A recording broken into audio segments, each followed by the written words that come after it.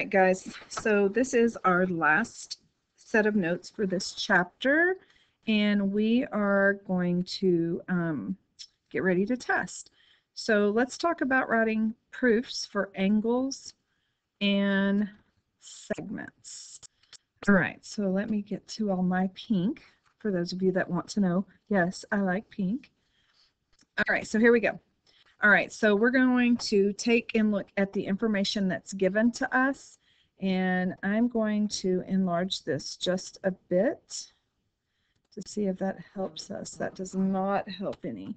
So let me zoom a little bit more. So no, that's not helping me. Nope. All right, this is not working. All right, so we'll just go with this. So, all right, so what you're going to do is every time you're given some information, from this given information, you're going to see, what can I conclude? What can I decide? So, for example, if B is between A and C, and they're all collinear, so you've got a line with 3 points on it, then what I do know is this first part plus this second part is going to equal the whole part.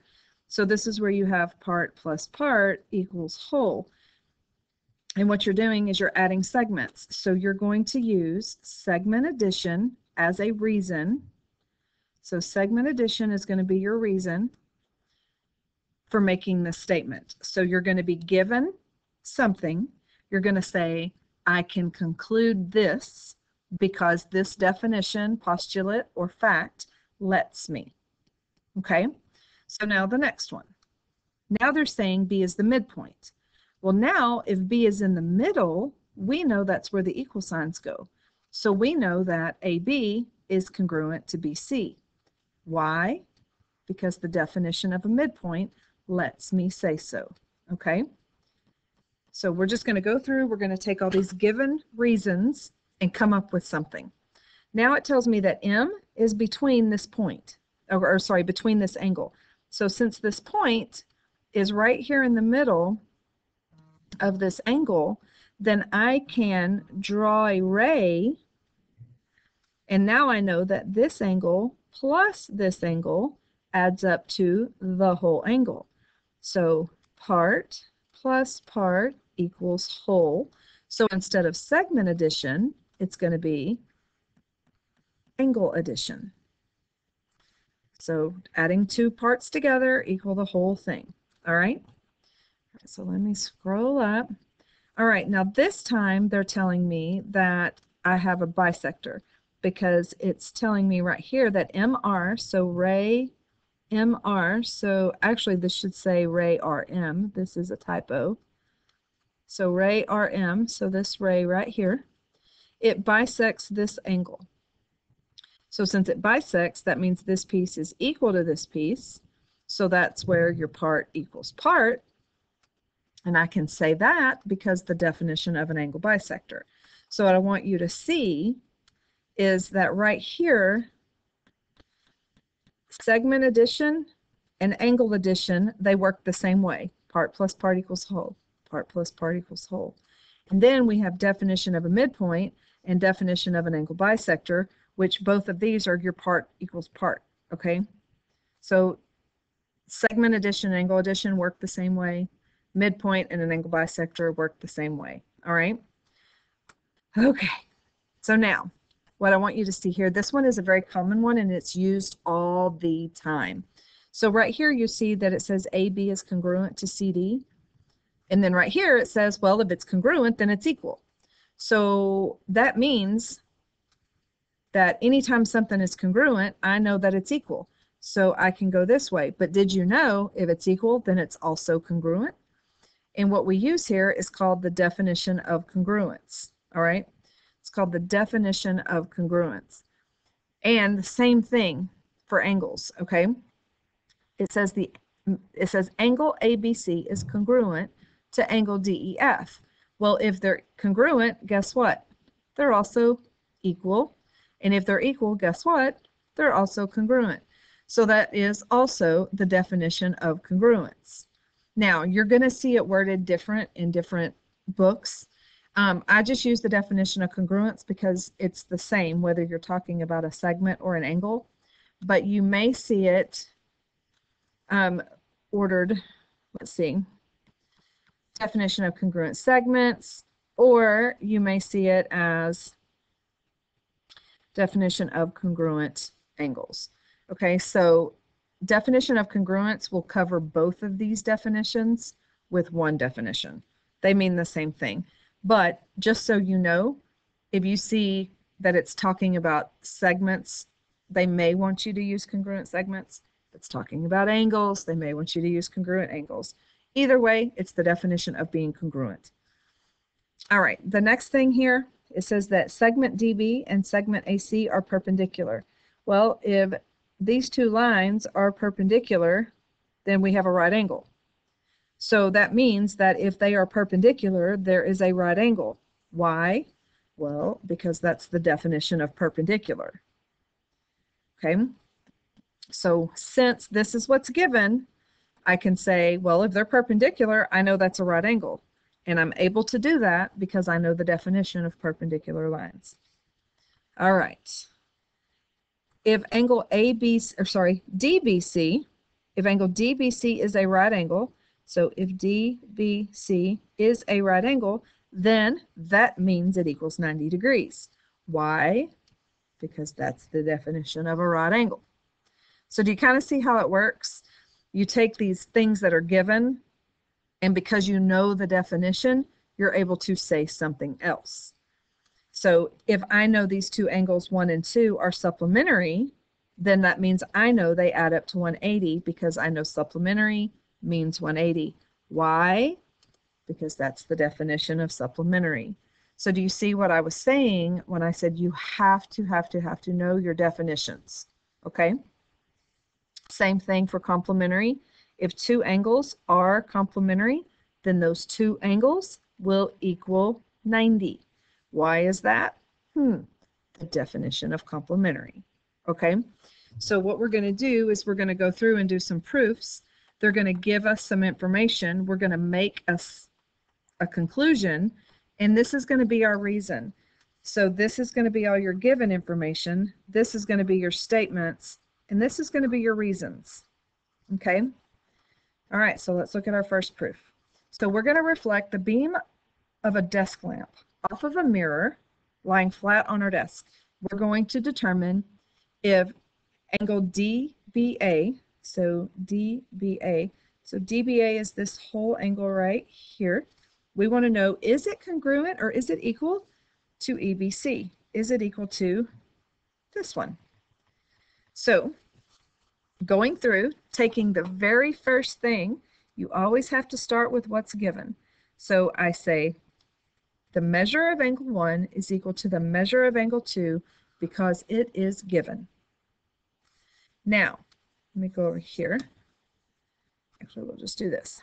All right, so now I know that DBA, so DBA, I know that is the angle 3 plus angle 2. So if I add this angle plus this angle, that gives me the whole angle. So part plus part equals whole. That is angle addition. Now, right here, it said that 1 and 3, that these two angles are equal. So if I replace 3 with 1, now DBA stays the same, 2 stays the same. These two were switched because they are equal to each other, and that is substitution. So now, if that's the case, so I'm going to delete this ink here. All right, so now I know that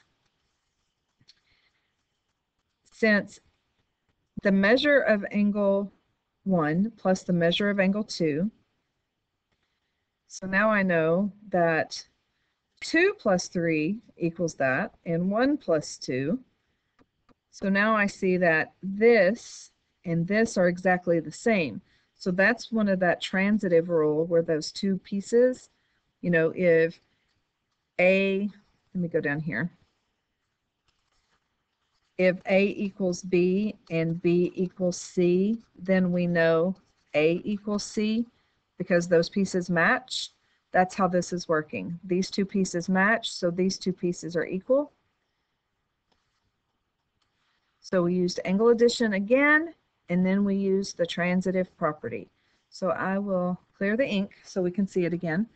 So we know that these two angles add up to equal this angle. I know these two angles add up to equal that one. Both of these by angle of addition. And since this piece matches this piece, I'm able to get what they want me to prove, which is by the transitive property, I know those two are equal.